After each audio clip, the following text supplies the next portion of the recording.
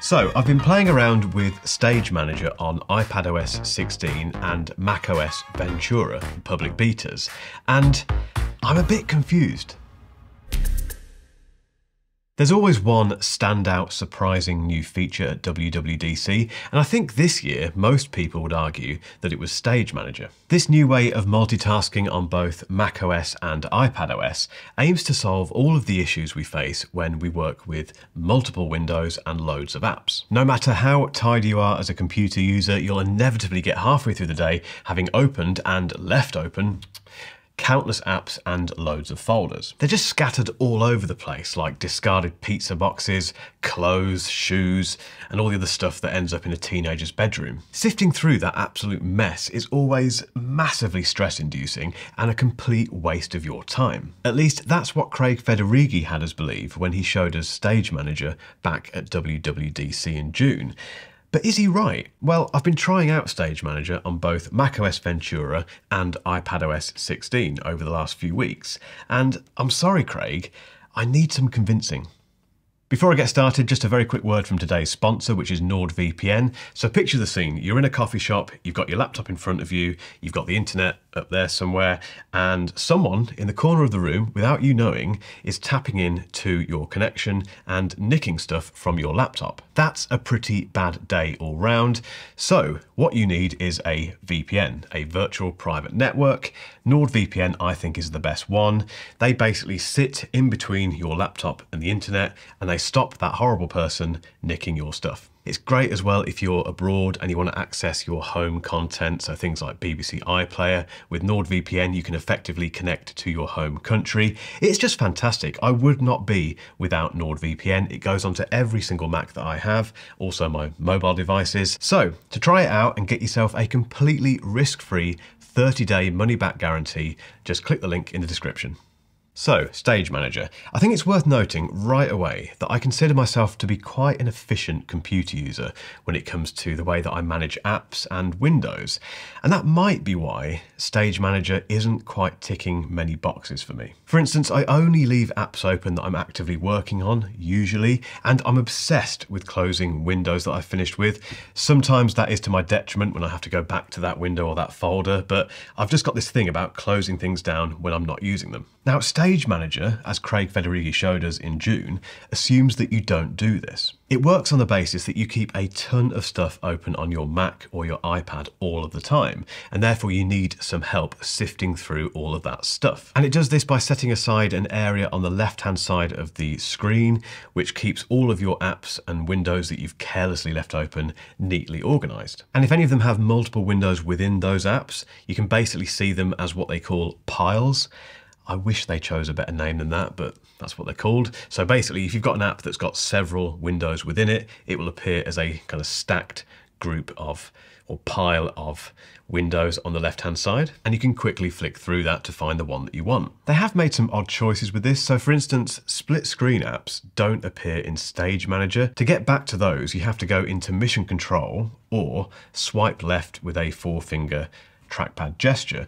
I use split screen apps all of the time. It's a really important part of my workflow, and not having them in Stage Manager to easily access was just a bit odd. It was a bit disorienting. I think it was also the first hint that I came across that Stage Manager is creating this kind of odd new paradigm for multitasking, which feels a bit forced. However, it does succeed in making your working environment on your Mac or your iPad considerably tidier and actually a bit less stressful because, again, no matter how tidy you are, you will leave things open. So to have everything grouped nicely on the left-hand side is actually quite nice. But it does reduce the amount of screen estate that you have. So when you have Stage Manager turned on, like I say, it has that left-hand pane where you have your piles and all of your open apps and windows. That reduces how much space you have to play with to the right-hand side, which on bigger screened devices, if you've got a 16-inch MacBook Pro or an iMac, for instance, it's less of a problem. But on smaller laptops, for instance, so on a MacBook Air,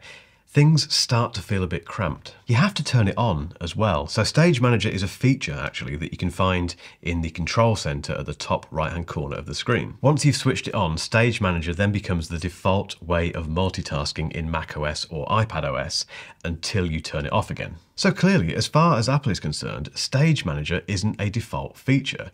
And that begs one very simple question. Is Stage Manager too much for normal users? I use the word normal quite a lot on this channel, and I always feel like I need to explain that it's in no way patronizing or derogatory. I consider myself to be a normal user most of the time. So for instance, if you know exactly where that next app you need is and you know how to get to it very quickly, you'll get on with your jobs much faster. And screen estate, if you can make the best use of the screen in front of you, you should be more productive. I think the problem for Stage Manager is that we can do all of that stuff already on both macOS and, okay, not iPadOS, I'll come to that, but certainly with macOS, we can do all of those things and have been able to do all of those things for many years. With macOS, I've just never really felt shortchanged when it comes to window management or the ability to switch cleanly between apps. It's always worked for me.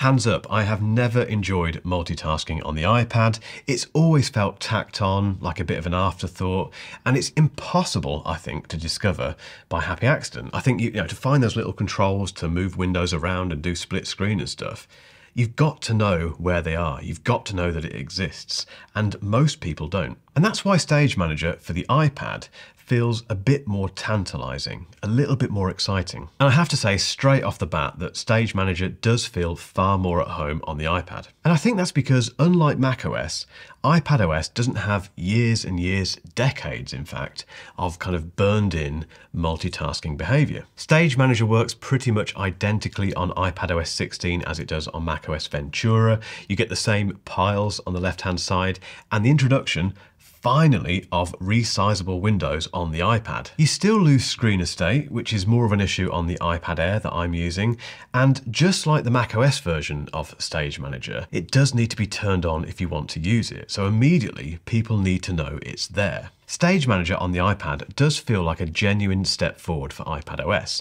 But things get really interesting when you connect your iPad to an external display. In fact, everything you thought you knew about the iPad changes immediately. This is why I finally purchased an M1 iPad Air and couldn't wait to slap a paper-like screen protector on there, obviously link in description, and get it ready for the iPadOS 16 public beta. And when you connect to your M1 iPad, it has to be M1 by the way, it doesn't work on any other iPad. That's a whole other topic, we'll talk about that another day. But once you've connected your M1 iPad Air or iPad Pro to an external monitor, like the studio display that I have in here, you suddenly get access to two separate screens rather than the iPad simply mirroring its own, which is what it's always done, and it was always very annoying. You can now access an external display properly from an iPad. It isn't perfect, and a lot of that is down to beta-related bugs and glitches at the moment, which is absolutely understandable. But this way of using an iPad with an external monitor and Stage Manager does require a serious shift in mindset when it comes to how you use your iPad. So for instance, I found myself hurriedly trying to arrange apps on both screens rather than actually getting work done.